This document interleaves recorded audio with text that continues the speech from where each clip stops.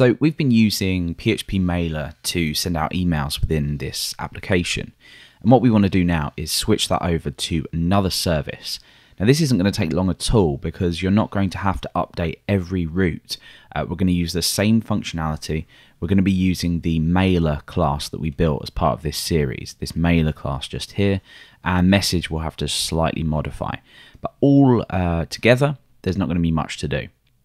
So the service that we're going to be using is Mailgun. And if you've not used Mailgun before, that's fine. Go ahead and sign up for it. And you'll need to either create a domain or use the sandbox domain that we have here. So once you're set up with Mailgun, we can carry on with this. If you're worried about being charged for a service like this, Mailgun at the time of recording has a free policy for under 10,000 emails sent. So it's very unlikely that you will actually be charged for this. But obviously what you can do is once you're finished with this, if you find another service which is free or cheaper, then you can go ahead and switch over to that one. I just prefer Mailgun. So the first thing that we're going to need to do is install Mailgun's PHP library because we're going to be obviously sending email from our PHP application. So what we need to do then is switch over to a terminal under Authentication, and we're going to go ahead and require this in. We're also going to remove PHP Mailer. So under the GitHub page, we use require, and then the vendor name is Mailgun, and the package name is Mailgun PHP. So all we do here is composer, require, and just paste that in, and we'll wait for that to download. So now that's finished, we can go ahead and get rid of PHP Mailer. So Mailgun's just appeared here. We'll go ahead and get rid of this line because we don't need it anymore, and we'll just do a composer update here. So that's gone ahead and removed PHP Mailer. Okay, so now what we need to do then is look inside of our start file, so just in here. So remember what we were doing is for this mail item in the container, we were creating a new instance of PHP Mailer, setting all the settings, and then returning Mailer, passing in that PHP Mailer instance. We're actually going to get rid of all of this, and we're going to create a new instance of Mailgun using our Mailgun domain and our API key. And for this, we're going to need to update our configuration. So if we head over to config and development, most of this now isn't required. In fact, none of this is required. We're going to create a few more keys here.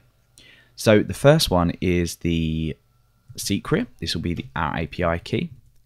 We also have our Mailgun domain. And then we have who we want this email to be from. So for me, this is just going to be hello@codecourse.com. Obviously, you can change that. So let's pop in our secret and domain, and then we'll copy the configuration files over to production so they're reflected there too. So if we head over to the Mailgun website where we have our domain set up, I'm going to go ahead and copy and paste this in. And then we also need our API key, which is this just down here. So I'm going to go ahead and paste that in as well. So we're ready now. We can actually copy these over to the production configuration, like so. Okay, so now what we want to do is update this container dependency. So to create a new Mailgun instance, we just say mail equals new Mailgun, and we need to pass in our API key. And that comes from app config, obviously. And then we say get mail.secret. So we now have a new instance of Mailgun set up. We actually can now use Mailgun just to import that because it's under the namespace of Mailgun. And we are now ready to start using Mailgun.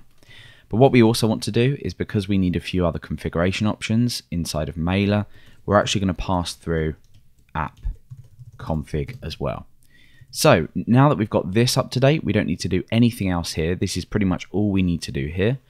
All we need to do now is update our Mailer and message classes. So over on Mailer, we now have this new dependency, which is our config, because we need to grab the from address inside of here. So we can create a new property for this. Protected config, that would be. And we'll go ahead and pull this in here as well. Like so. Okay, so now that we've got that, we need to update this main send method. And we need to work out how we can first of all kind of build up a message in the same way that we did here with PHP Mailer. So using the methods or properties that we have. So if we head over to the Mailgun GitHub page, under source Mailgun, and then under messages, you can see this usage for the message builder. There are other ways to send email, but since we have a kind of message builder built within our system, we're going to use this functionality. So to grab a new instance or create a new instance of message builder, we use this message builder method. So let's first of all do that. So up here, I'm going to say builder equals this mailer message builder. And then instead of passing in this mailer instance, we're actually going to pass through the builder. And that will allow that message class to build up the message. And what we need to do before we do that is set the from address. And that comes from our config, which we've pulled into this class. So all we do is say builder set from address, and then we pass in the from address. And that's from our configuration. So we have our config here. We just say this config get mail.from, like so. And we're now nearly good to go. We just need to update our message class, and then we need to do something different down here for when we say send on mailer. So over to the message class then, we have pretty much the same thing. We don't need to add or remove anything in terms of methods. All we need to do is change the two subject and body calls. So instead of saying add address, we say add to recipient, and we pass in the address there. For the subject, this is different as well. It's set subject, so a little bit nicer than PHP mailer, and we just pass the subject in. And the body is exactly the same as well. This time what we can do is we can either set a plain text body or we can set an HTML body, and we do that like that. So that is done. That is our message class. That is our mail class. We now just need to send the message. So to do this, what we need to do is grab our domain, because we're going to be sending a post request through to Mailgun's API, and we need to supply the domain. So we'll grab the domain first. That's just this config get mail.domain. And then to send the message, we say this mailer post. We need to pass in the domain here, and then we need to hit the messages endpoint.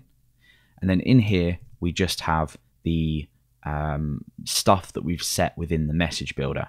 So this is just builder get message. So let's just quickly recap, and then we'll test that this works. We've modified our start file simply because we're not using PHP mailer anymore. Instead, what we're doing is we're using the Mailgun PHP library, and we've obviously passed our secret in there so we can access the API. And then all we're doing is returning a new instance of our custom mailer class, passing in the config, because we need some additional config within that class. So we've just dependency injected that in. So over on our mailer class then, we obviously have that config that's been pulled in. We've used Mailgun's message builder rather than the kind of message builder that we got from PHP mailer, and we've set the from address, which is pretty self-explanatory. We've then, instead of passing the actual mailer instance in, we've passed in the builder instance into the new message class, or our message class, which means we can just update it as normal and just use the Mailgun methods rather than PHP mailer's methods.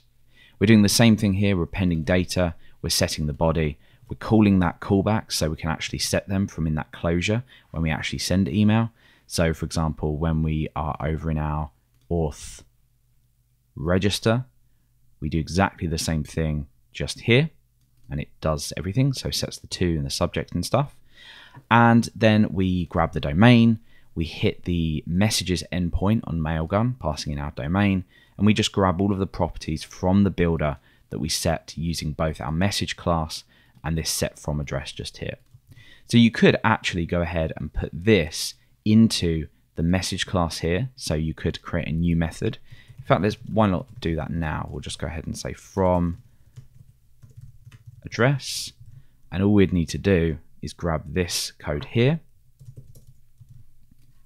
put that in here, and say this mailer set from address, and then we could actually go ahead and pull our config in. So we could say here, get rid of this, pass in address, And then over on here, all we need to do now is say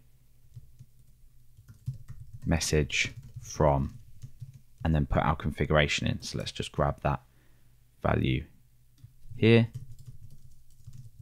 and paste that in. So now what we're doing is we've just taken this, placed it within our message class, and it looks a little bit cleaner. And that also means we can access the from method within that closure when we actually send an email as well, if it's set.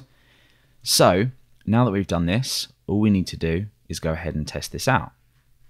So the first thing that we want to do then to test this out is just get rid of any users we have in our database, and then we can go ahead and register with that same email address without it throwing a validation error. So let's enter these normal details in here. We'll go ahead and hit register, and oh, okay, so we've got a little error here.